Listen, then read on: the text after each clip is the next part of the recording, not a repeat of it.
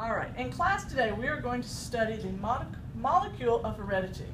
And the molecule of heredity is deoxyribonucleic acid, more commonly known as DNA. Now, the structure of DNA, which was discovered in 1953 by Watson and Crick, is a double helix.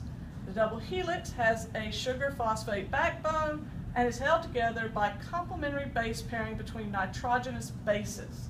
Cytosine pairs with guanine, adenine always pairs with thymine. Now, we are all different because the sequences of A's, T's, C's, and G's differ in each one of us.